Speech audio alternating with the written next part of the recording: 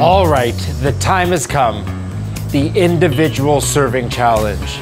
I don't know if you guys know, but there can only be one winner for the perfect serving challenge. So you know what that means? We have to split you two up and you're going head to head against one another for the perfect serving challenge trophy. The challenge is you have 1 hour to put the best thing possible you can put on one plate. All right? And the time starts now.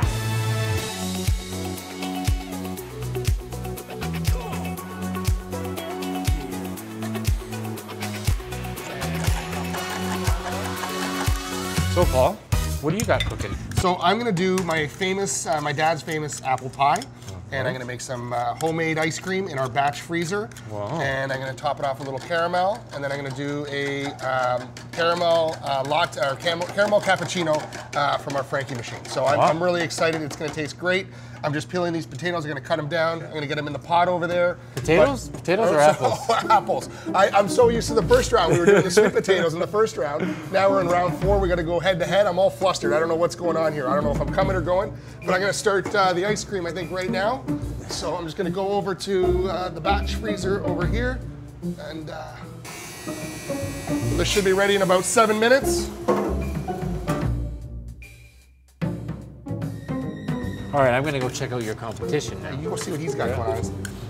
Hey Rob, what do you got cooking up here today? Well, I've sliced up some eggplant. Okay. And I've got it in a nice egg bath. Yeah.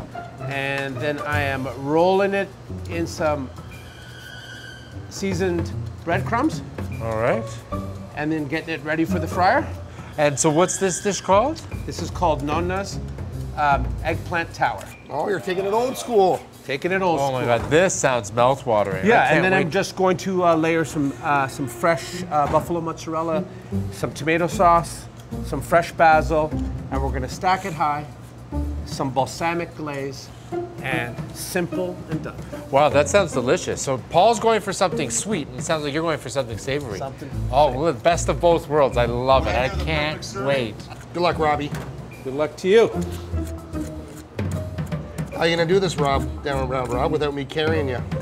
The sound of chatter means nervousness. You've been riding my coattails for the first 3 rounds. So much for teamwork. What have you done for me lately, Rob? It's what have you done for me lately? Whoa. All right, so here we are, breaded pinwheel eggplant, ready to go into the henny penny fryer. And when the red matches the red, you know that it's perfectly sealed, no chance for an accident. A little bit of brown sugar. Some apples in here. Well, you have to work hard when you don't have the skill. Well, talk is cheap. You saying?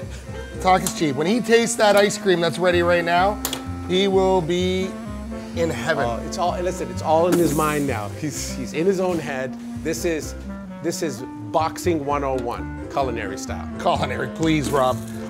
Fresh ice cream. He's got some, what, eggplant parmesan going on there? Nothing beats fresh ice cream out of the batch freezer.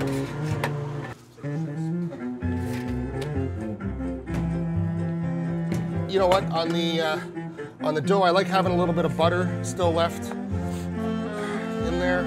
I like to just get it all. And then this shot here.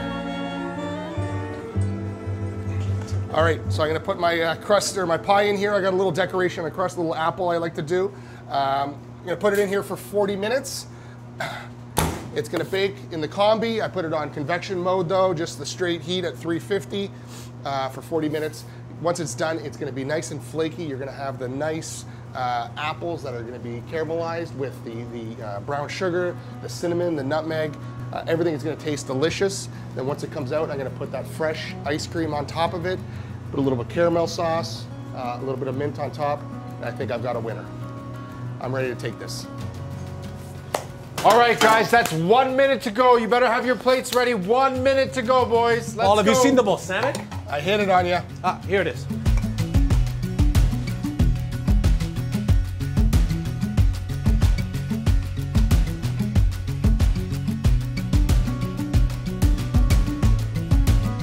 All right, guys, let's go. That's 3, 2, 1. Time's up, hands up, let's go. All right, it's judgment time. Who's it gonna be, Rob or Paul, to take home the Perfect Serving Challenge trophy? Well, let's see what the judges think. Let's bring them in.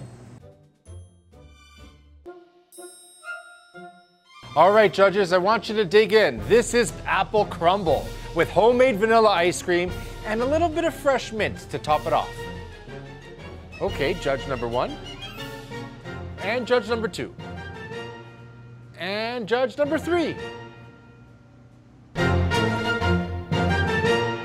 All right, judges, this is Nonna's Eggplant Parmigiana Tower. Let us know what you think. Okay, judge number 1. And judge number 2. And judge number 3. Hey! All right, the results are in from the blind judging. And the winner of the first ever TFI Perfect Serving Challenge is Rob Mancini. Oh, congratulations, Rob. Thank you. Well done, well done. Paul, it was a good I job. can't believe I lost to you. I do gotta tell you though, I have tasted your Nonna's eggplant parm. It is delicious. Worthy winner. Thank you very much. partner. Thank you. Thank you, Rob. Thank you, It's partner. Great working with you. Thanks, Mike. Thanks, man. All right, I am so pleased and proud to present you with the first ever Perfect Serving Challenge Cup, Rob. Congratulations and a job well done. Oh, thanks so much. Wow. So proud. Your food was excellent, I have to say. Well, I'm ecstatic that I won the first ever Perfect Serving Challenge Cup. But in all seriousness, you know, competing in the kitchen with my colleagues, using our equipment, I mean, all of that just makes us better at what we do. And because of that, I want to dedicate this to our customers at TFI, the Perfect Serving. And there you have it, the first ever Perfect Serving Challenge. If you loved any of the recipes on today's episode, head over to our blog and discover how you can recreate these delicious dishes.